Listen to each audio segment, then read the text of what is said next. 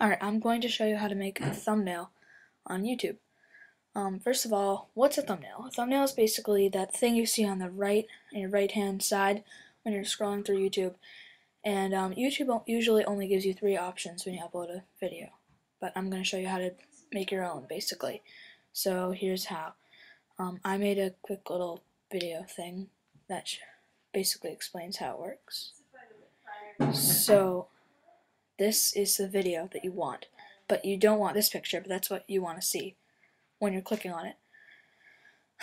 As for example, so step 1, make your video. That's pretty simple. Step 2, you want to make your thumbnail. It can be art or it can be easy as that. Then make your thumbnail about as long as the video itself, or longer, I don't know, doesn't matter. Upload your video to YouTube, put it on the private setting. This isn't really important, but you don't really want people to see the video in progress. You can pause it here. For step 5, go to YouTube, click Video Editor, then click Edit, then click Enhancements, and then finally click Cut.